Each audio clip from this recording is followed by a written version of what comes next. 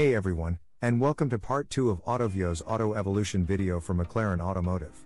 In today's video we continue to take a look at McLaren and how they've revolutionized, inspired and incorporated their extensive Formula 1 knowledge into their road cars. If you haven't seen the part 1 video of this series, make sure to go back and check it out. Be sure to like the video, subscribe, and hit the bell icon so you can be notified when a new Evolution video is released. Are you ready? Ladies and gentlemen, start your engines. 3, 2, 1, let's go. McLaren 620R. McLaren started their sports series with the 570S in 2015 as an opportunity for customers to acquire a special edition car with inspiration taken from the racetrack. Over the years, a total of 8,500 sports series left the factory doors from the plant in Woking. This includes models like the 540C, the 570S Spider, the 570 GT, the 600 LT Coupe, the 600 LT Spider, and finally the current 620R, which is limited to only 225 units made worldwide. The McLaren 620R is a race car that's legal to drive on the open road. It was derived from the McLaren 570S GT4. The 620R takes all the technology from the track onto the public street while not having to adhere to FIA regulations, with 620 horsepower. The 620R is also the most powerful model from the entire sports series range. McLaren 650S.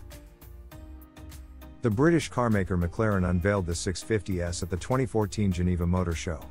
The 650S was a supercar based on the underpinnings of the 12C but with more power and better performance. When McLaren decided to launch a supercar, their expertise in professional racing was essential. They designed an aerodynamical vehicle and the final result was attractive.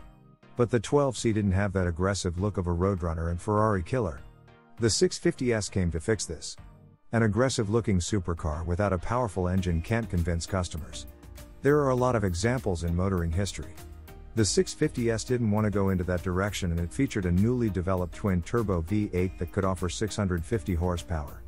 Its power was sent to the rear wheels via a 7-speed automatic with sequential shifting fitted as standard. The two-piece retractable hardtop on the Spider can be automatically raised or lower in less than 17 seconds. It can be activated up to 19 miles per hour. McLaren 675 LT. Like its iconic predecessor, the McLaren F1 GTR Longtail, from which the LT name is derived, this is a car that is as exciting to look at as it is to drive. The McLaren 675 LT was the lightest and most track-oriented McLaren at the time of its launch. The Longtail, or LT, was a faster McLaren 650S. McLaren built only 500 units and all of them were sold before the last one entered the production line. The LT was for the McLaren what the Superleggera was for the Lamborghini or the Speciale for the Ferrari. A fast car that just became faster. The engine was reworked and it developed 675 horsepower, 25 more than the McLaren 650S. McLaren 720S. With a huge experience gained in Formula 1 and in endurance racing, the McLaren supercar was awaited by passionate drivers all over the world. The sleek, aerodynamic supercar has a strange look since no door handles and headlights are visible. The door handle is hidden by the door's body panel and the headlights are hidden inside black casings. The whole aerodynamic package is designed to increase the downforce, which is 50% more than on the previous 650S model. One that stands out is the folding instrument cluster. The little TFT color display folds down and a secondary, smaller display can be read. And that shows only the tachometer, the gear, and speed. It is intended for the racetrack to minimize the information sent to the driver. The larger side, when it flips up, shows more information and it can be set as a screen for the backup camera. McLaren introduced an open-top version for the 720S in 2018, but it did it in a McLaren way that the car didn't lose its overall performance. McLaren 765 LT. Limited to a production run of just 765 units, the McLaren 765 LT becomes the fifth member of the Longtail roster. Joining the 675 LT, 675 LT Spider, 600 LT and 600 LT Spider. The McLaren 765 LT features a retuned version of the mid-mounted 4 liters twin-turbocharged V8 featured in the 720S.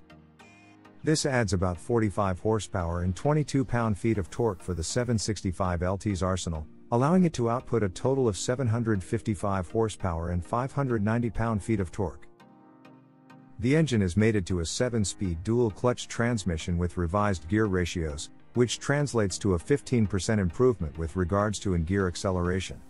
The 765 LT was more likely an upgraded version of the previous McLaren 720S.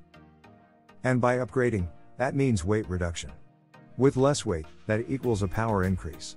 The sports car could rocket to 60 miles per hour in only 2.8 seconds and reached a top speed of 205 miles per hour. It's the latest, most powerful and most advanced LT to date. Hey, thanks for watching. If you enjoyed this journey through time, please like and subscribe for more auto evolutions coming up.